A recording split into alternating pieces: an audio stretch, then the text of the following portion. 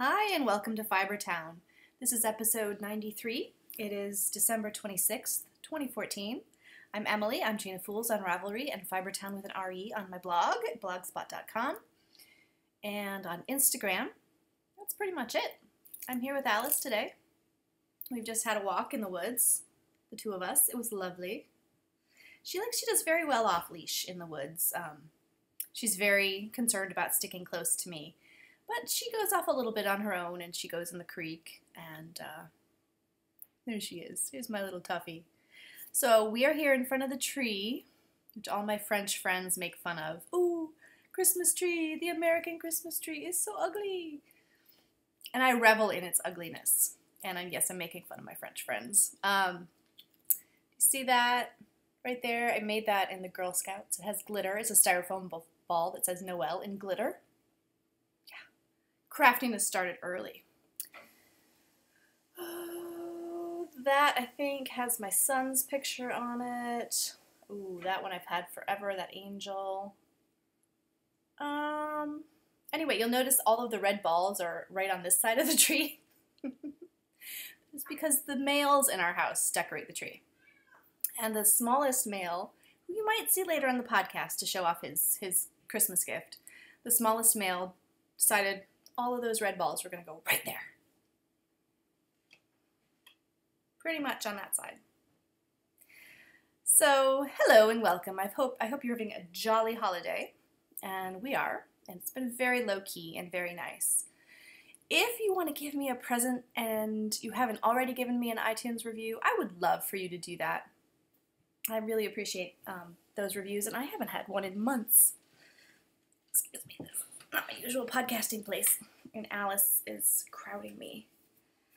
So the pattern sale has been going well. All of my patterns, Fibertown designs, are 25% off until the 6th of January. So go and take a look, take advantage, give a friend a pattern if you want to. And I need to say a couple of thank yous, because opening my mailbox every day has been the happiest thing these past few weeks. So let me show you what I have found in my mailbox. I hope I'm not leaving anyone out. I don't think I am. Okay, Patricia and her family from Meduseld sent me a lovely card. I don't have the photo of them picking their Christmas tree. But her daughter Charlotte made me a wool dolly, which is going to go back on my tree now. I think this is some Romney from their sheep. Look at that, isn't that adorable? Pipe cleaners, a big, a wooden bead. It's like a wool angel. Isn't she pretty? And her tips, the tips of her skirt are dyed blue. I love her, and she looks charming on the tree.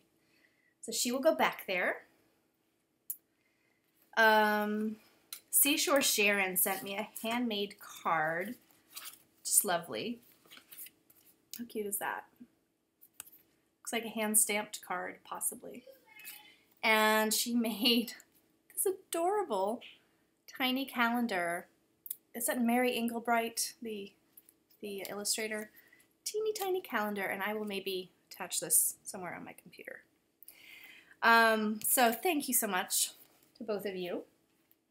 I also got a card from Marlisha and Talia. How cute is that? This is like a picture that's been made into artwork. They have the Pen, Hook, and Needles podcast. And then I got 3 packages. And the first one was from Carly. And I'm going to look at her Ravatar. What is it again? Oh, gosh. Eve Amlizia. It was a Ravatar I couldn't pronounce a few weeks ago. She sent me a beautiful card with her beautiful daughter, as well as this candle. It smells really delicious. It's a candle from Candle Maker in her hometown, or where she lives. It's luxfragrances.com. And it's really gorgeous. I love the acorn. It's just beautiful. I can't remember. A wild currant and pomegranate. Gorgeous Luxe Fragrances. Oh, and she sent me this ornament too, which is going to go back on my tree. And it's this fuzzy, really plush, like a boucle cotton almost. So soft, and I love it. And I love having handmade ornaments on my tree, and I really want to get a small tree and put ornaments on it and have an ornament tree somewhere, a knitted ornament tree. And the second to last package I received was from Sarah Pomegranate, who has yarns at Yin Hu. And there's a batik print of llamas. How awesome. Batik, llamas, they don't seem to really, on the surface you wouldn't think of the two going together, but they totally work. And she sent a lovely card. Sarah is really, really lovely. She sent me a luxury lotion bar from Spinner's End Farm in Michigan. This is sweet orange. That's great. And then I had to open these up. These are Cosmic Wonder Worms for meditative spinning, and the content there is Shetland, Merino, Corriedale, and Surrey alpaca. Take a look. How cute. Let me take one out because the colors are weird. Look at that. Ooh. I think these look like they were made on a blending board. I don't know if Sarah made them. Or this might be the farm that her cousin owns, or the shop in Michigan. These will be fun. I have yet to spin them from right here. Ooh, they draft up pretty nicely too. So these will be fun to spin. Oh, yes, they will. So Cosmic Wonder Worms. This one has a lot of orange in it. Love that. Oranges and roses. Really beautiful. It reminds me actually of my hand spun that I made into Another Door Opens, which was Sarah's design. Now today, I got a package. And this was totally, these were all very unexpected, and I so thank you guys, and I love it. I love getting gifts, and these are just wonderful. I have talked about my ineptness at felting, and yes, I'm taking something off my feet as we speak. I can't felt. Wet felt. It's like a can of worms. It's going to be problematic for me. There's just something in my mojo that doesn't allow it.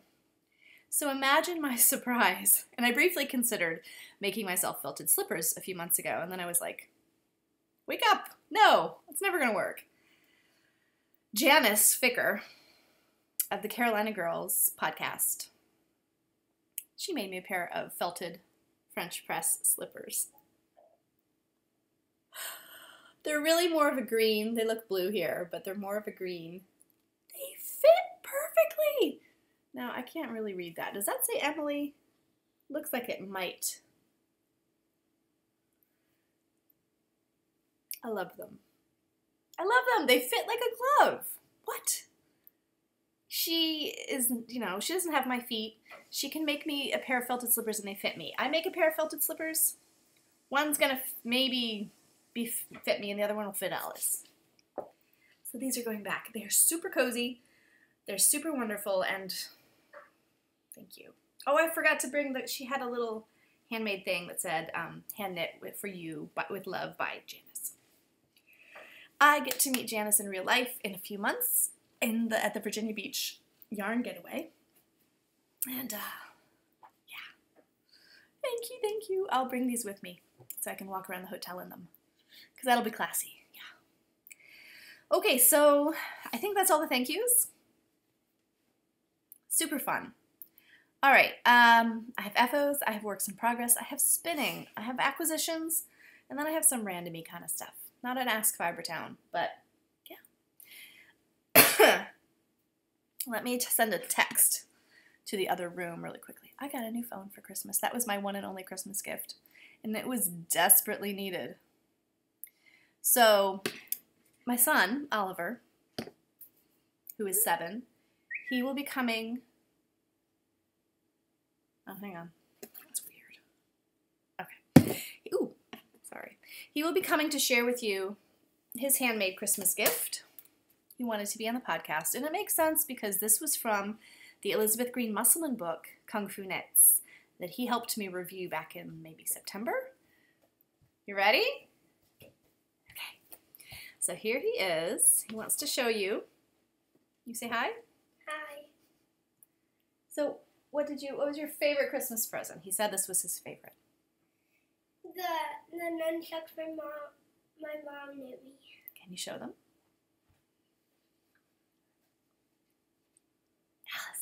Alice was having a nunchuck battle with Oliver. Here, Alicia. Don't hurt her. Don't hurt her. No, she's not going to fight. She's having a nap. So they're pretty cool, eh? Do a spin for us. Like a, like spin them in the air kind of thing. They have been used quite a bit already, and they're pretty awesome. Do you like them? Yeah. Can I see? Thank you, Boo. Go back and play. Okay. All right, see you later. So these are the nunchucks by Elizabeth Green Musselman, and they were very easy to make. I messed up on one part just because I didn't read the directions. There was nothing wrong with directions. The nunchucks themselves turned out fab. This is like a Lamb's Pride bulky, and I think I used a size 5 or 6. I did not read the directions for the middle part. I used a jewelry wire. You can see it's very stretchy and it's secure. It's secured into the bottom. But I didn't, somehow skipped over the directions that talk about how to deal with that, covering the wire in yarn. And so I just kind of tried to crochet some in there later. No. They came out as soon as he started to really go to town with them. But you know what? They're still functional. And I'm like, nobody's, just hold it right there. See, I'm going to hurt myself. My husband's really good with them. I just hit myself in the head. But he loves them. Loves them. So I would make them again. I think they're pretty awesome. Alrighty. So other FOs I made a Zuzu's Petals for my daughter. She doesn't seem too impressed with it. She's 12. Yeah, but here it is. It's out of Freya hand paint. See if I can get a better. It's really pretty. It's the Nightshade colorway. It's a single, and it's a sport weight gradient. This yarn was a gift from a friend of ours who moved to Oregon. A very crafty friend, although she doesn't knit yet. She's an artist. So, yeah. This is my third Zuzu's Petals. And I just noticed that she will give you, I think, cottage industry rights to this pattern are available. I would assume you'd have to pay for them. But I like that she offers that as an option, because this is a great cottage industry kind of thing to make. I made that in a day and a half. So, yeah. What else? Oh, I have a little, well, I'll show that later. Let me show you all this. I had some paperwork to do. I'm getting back into a private practice kind of setting for myself, working for myself, taking clients. So I had some paperwork I was procrastinating. So I decided to make myself a purse. So yeah, that's what you need to do when you should be doing paperwork. So I found a blog. It's called Make It Love It, and I will link it in the show notes. It'll be the one thing I link. Make It Love It, and this is my purse. You take an old sweater and basically cut it up, and I love this thing. It's so great. It works great as like a messenger style bag. It doesn't have the flap, which I can't stand the messenger flap. But it's sort of an over the shoulder across the body setup. And yeah, it was easy. And I made straps and they're sewn in. I'm so impressed with myself. Now the straps were cut from the sleeves, and this was from the bottom of the sweater. Just part of it cut out. So it's a great use for like recycling. And the interior, I used, this is fabric I got in Granada this summer. And I love this fabric. And I think it's just such a happy little purse. Now, I didn't have a closure, but it does, the tutorial gives you instructions for a magnetic closure. So, yeah, very, very fun purse. And I want to make another one. Super fun. So, yeah. Now my other knitted FOs, let me show you this. This is my Hollows and Horcruxes cowl. This is out of my hand-spun Gourmet Stash, her Unclub. And this was, oh, this is so soft. Squishy and soft, and I'm going to attempt to show off the colors and the sparkle. That's about right. See the little pop of green down there? What about here?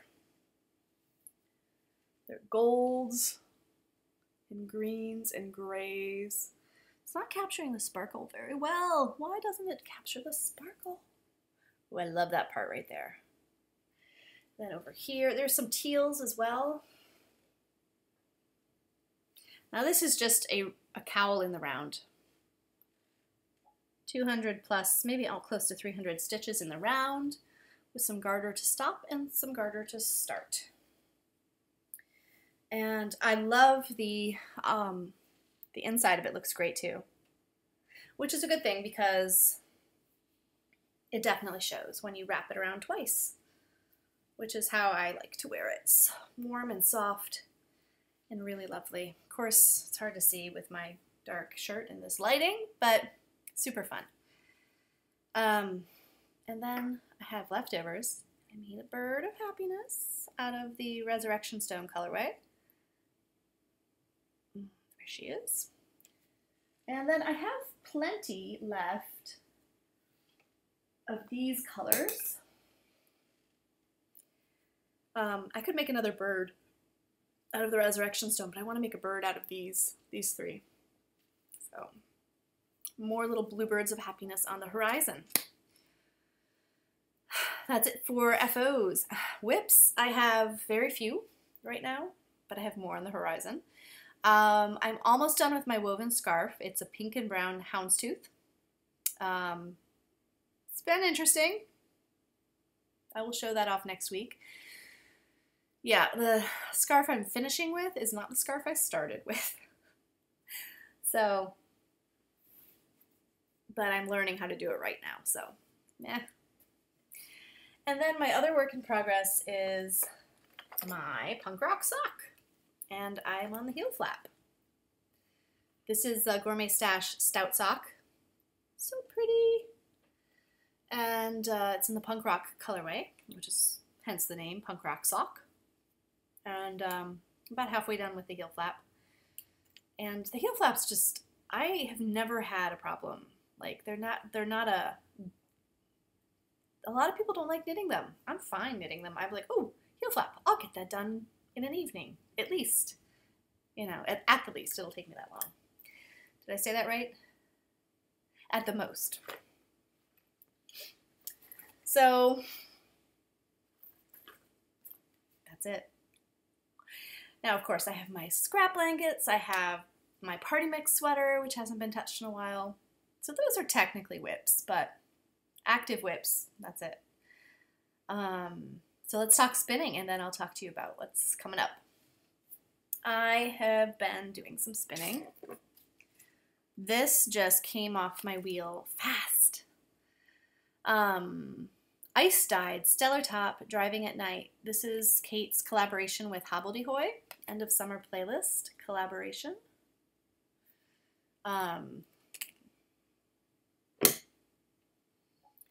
This is beautiful. This is 500 yards of a two-ply, and I spun it, this is not quite accurate, I spun it fast, mostly a worsted style. Not the right color. That's more like it. The color. The light's terrible. This is going to become a curl or a daybreak, which I thought that if it does become a daybreak, I would pair it with this, which was from the same collaborative. This is Great Gatsby. I think these would look, when this is spun, it looks like silvers and golds. It's amazing. It's beautiful. Oh, and this one, yeah, I said that was Great Gatsby. That's the same exact top as the purple stellar top. And this is also ice dyed. Now, Kate says her ice dyed top, it's the only one she doesn't guarantee there won't be an excess of dye when you wash it. There was no excess of dye when I washed this. A very faint blue tinge to the water, but I was impressed. Very color fast. So my last spinning is on my Russian Spanish Peacock. And this is two ponies worth of the Guinness. Guinness is Guinness for strength. I always want to call it Guinness is good for you because that's the old ad. Really beautiful. Fairly thin. Lovely. Very fun to spin. And I do really enjoy this Russian Spanish Peacock. So, yeah, that's it for spinning. Let me show you my acquisitions. Alice, I think she's sitting on them. Oh no, here they are. All right. Ply magazine came Christmas Eve. It's the worsted issue. And tell me that's not beautiful yarn. That is beautiful yarn. Now, when I have spun worsted in the past, I get an incredibly dense, almost ropey yarn. But this has inspired me to try some more. And this issue is miles above the last issue, which I was unimpressed with the last issue. And that was an anomaly in the history of Ply magazine. They've all been fabulous, in my opinion, except for the last one, which somehow missed the mark. So much more could have been done with the theme, I think. And it was just, there were some articles that were just kind of, what were they thinking? This has so much useful information in it. I've read it cover to cover already, and I learned stuff. I'm inspired to try new techniques. I loved the combing articles they have. There was the whole butt versus tip controversy that I really enjoyed reading about. There was an article on the town in England called Worsted, where it gets its name, the technique. So very, very, very cool issue. And I think these are Wensleydales or Teeswaters. It had an article on Wensleydales. And it made me think of, I need to watch how I'm combing a little better. I haven't been paying attention. I have been doing my combing where I put the butt end of the lock. That's the part that goes over the tines, and then I comb from the tips out. But I haven't been paying attention to which end I'm wrapping my nests with. And there are some articles on comparing the finished yarn when you spin from the butt of the lock versus the tip. And the butt of the lock gives you a more true worsted preparation and a smoother, shinier yarn. I think I need to make sure I do that. And especially if I'm going to do a lace weight yarn, I want to have that luster in a lace yarn so I can have a shiny, lacy shawl. And I think a worsted or a semi-worsted spin would be great for lace because you need that strength in the yarn when you block it and stretch it and really just manipulate the heck out of it. And you're kind of rough with it when you block lace. So somehow I think it would have nice drape. But I just need to avoid that ropiness that I was getting before. So somehow maybe let a little bit of air in there, but still keep it smooth. So I'll develop my own little worsted-ish technique. So yay. So yay for that one. Now the second one I got is Curls by Hunter Hammerson. And my next cast on will be from this book. I got the e-version and then I wanted to say brick and mortar, the hard copy as well. And I think the one I'm casting on first is this one, the Ictarine. Ooh. That doesn't give anything away. The Ictarine. Isn't that gorgeous? Now these are 8-stitch cables, so I don't think we'll be doing them without a cable needle. But I'm going to use some hand spun. My hand spun Cormo. Now I only have 325 yards, but I think this needs to be a cabled something. And it's a 3-ply. I have rarely been prouder of a hand spun yarn because it's fabulous. It's fabulous. Ah, I love it. So it's from Reflections at Rocklands. And I think it'll be, it will possibly be a cowl-ish type of fabric, size, but I think it'll look great with my, closed up with my penannular brooch. So this is going to get wound and cast on today. So I'm very curious to see how following these patterns are going to be because they're a bit different from what I'm used to. So very exciting. And then maybe I'll work on that tomorrow at my Space Commander party. Yay! Yes, tomorrow it's all about me. I'm getting my Space Commander party, and that is my Fiber Space local yarn store. I get a party. Sparkling wine, cheese and fruit. Can invite as many people as I want. I'm inviting a masseuse I know to do seated massage for those who want to buy themselves a $10 or $15 massage. Because knitters need that. I do, at least. Oops, hang on. Sorry. That was one of my alarms. Oh, never mind. We're going to hear some banjo music in a minute, quite possibly, and Alice is down here like, what? Might have to text somebody to come and stop that, because I'm caged in. I don't usually podcast here. I have a table right here in this chair. Can't get out. Hear that? Roll away your stone. All right, well, I'll try to ignore that, and hopefully it won't distract us too much. So anyway, back to my Fiber Space party. I've invited some people I've never met in person. And if you are in the DC area, Saturday, the 27th, I will be at Fiber Space from 6 to 8. So come say hello if you want to. It should be fun. Why is that? You know when you add a new Apple device to your coterie of Apple devices, sometimes they kind of link. Someone else's phone now has my go to the bus alarm, which is, oh gosh, who sings this song? Roll Away Your Stone. It starts with Mumford & Sons. Someone else's phone is playing Mumford & Sons now.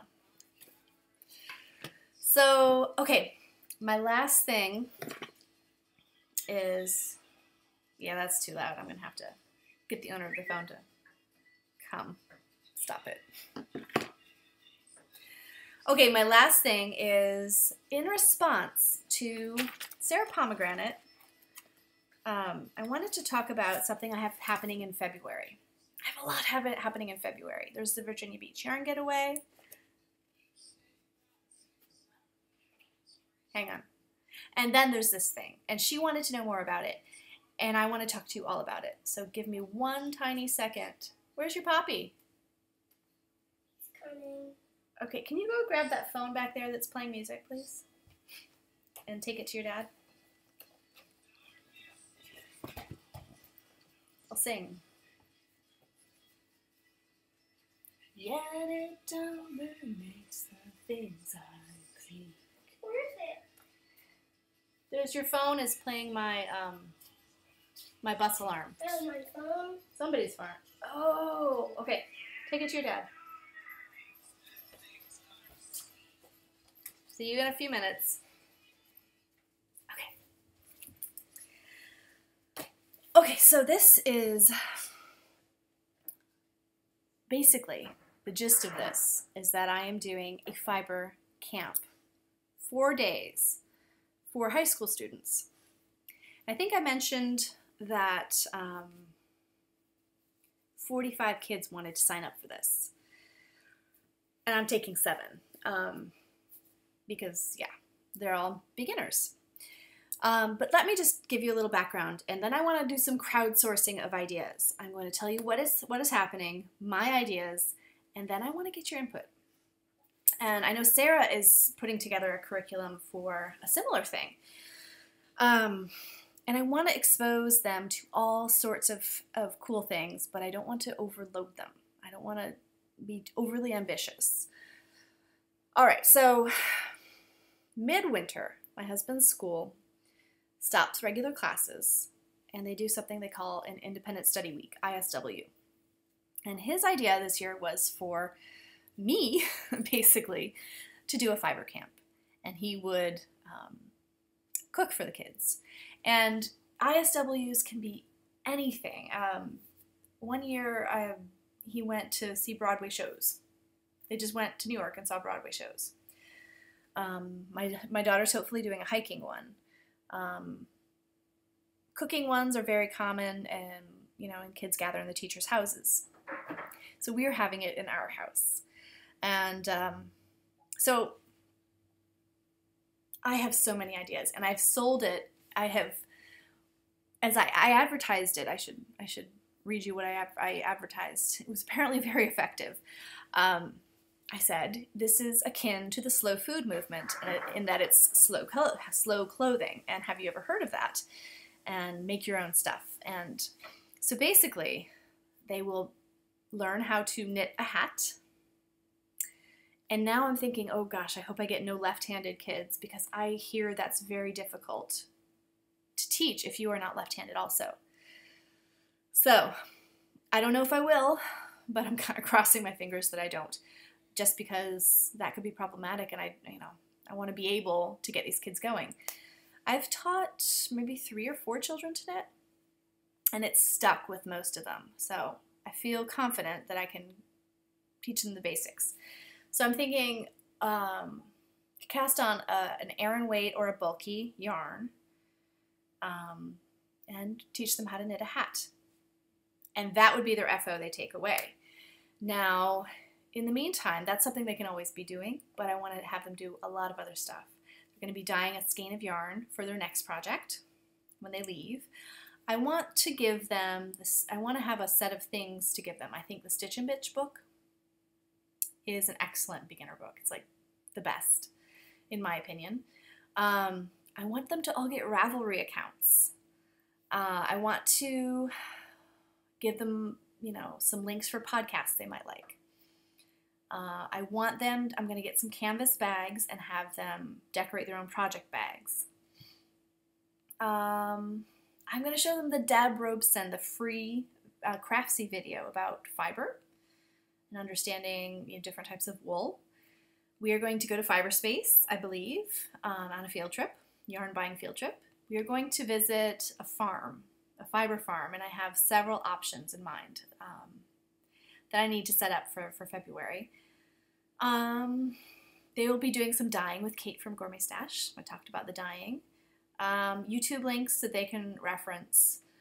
But I'm just not sure. Oh, and then I'm going to show them, they'll either be doing spindle or wheel spinning. Just a little bit of spinning, just to sort of get their feet wet. And I have taught one teenager how to spin, and she picked it up like that, drop spindling. And I want them to take their yarn and weave with it. And then possibly have a group woven scarf, like a Sowery style, warp and weft, and possibly auction that scarf off at the school auction. So yeah, it's 4 days. It's a ton of stuff. So they can be knitting their hat. They can be working on their project bag. They can be spinning. They can be weaving. And I just want it to be a really relaxed atmosphere. And there are a couple other things I wanted to include as well, but that's the gist of what I want them to do. And then there will be the field trips as well. And I wonder, if we will be able to do a podcast episode with them. That might be fun. I don't know. I'll have to get some permission. So, getting pushed aside by the dog. So, what do you guys think? I think that I am going to have them first knit a swatch that it will be already cast on, just to practice the knit stitch. And then I'll show them how to purl and do some ribbing in that swatch, because that's kind of what you need for knitting a hat. So once they've swatched, at that point they can pick out their the yarn they want for their hat. I'll have a bunch of options, and the school will pay for all these supplies. I'll have a bunch of options, and then I plan to cast on for them on circular needles. Seriously, on circular needles. And I don't want to have them doing the cast on until the end of the week, when they're getting ready for their second hat that they're going to knit on their own. And I'll send them away with a pattern.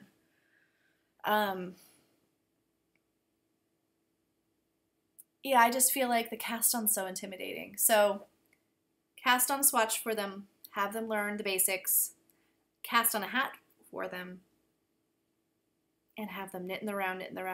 They can be knitting in the car when we go on field trips. And then I'll show them how to use the double points and decrease.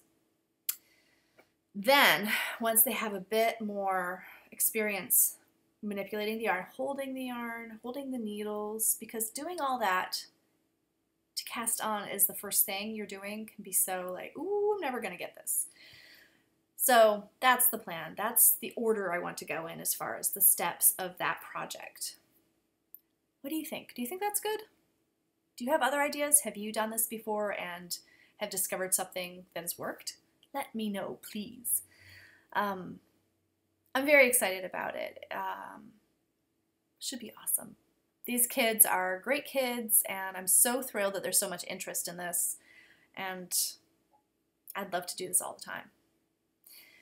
So I might be recruiting Leanne, who you met, to help me with that first day of getting everyone cast on. She was my knitting teacher, basically. Other than myself, it was Leanne. I learned a lot from her, so she's great. And she will be at the Fiberspace party tonight. So as I said, let me just leave you all. You know, oh, come here, baby. Alice could come to the Fiberspace party, too. They allow well-behaved dogs. Alice isn't really well-behaved. Contrary to appearances here, she's a wildcat. She always is napping when I'm podcasting. She has a new collar. Look, it has skull and crossbones on it. It's black and white just like her. I had to pick 3 ticks off of her because of our walk in the woods today. You want to go see Ollie? Hmm? Hey, what's that? What's that? So, I don't know when I'll podcast next. It could be sooner than my usual date, because I'm sure I will have things that I want to show you guys.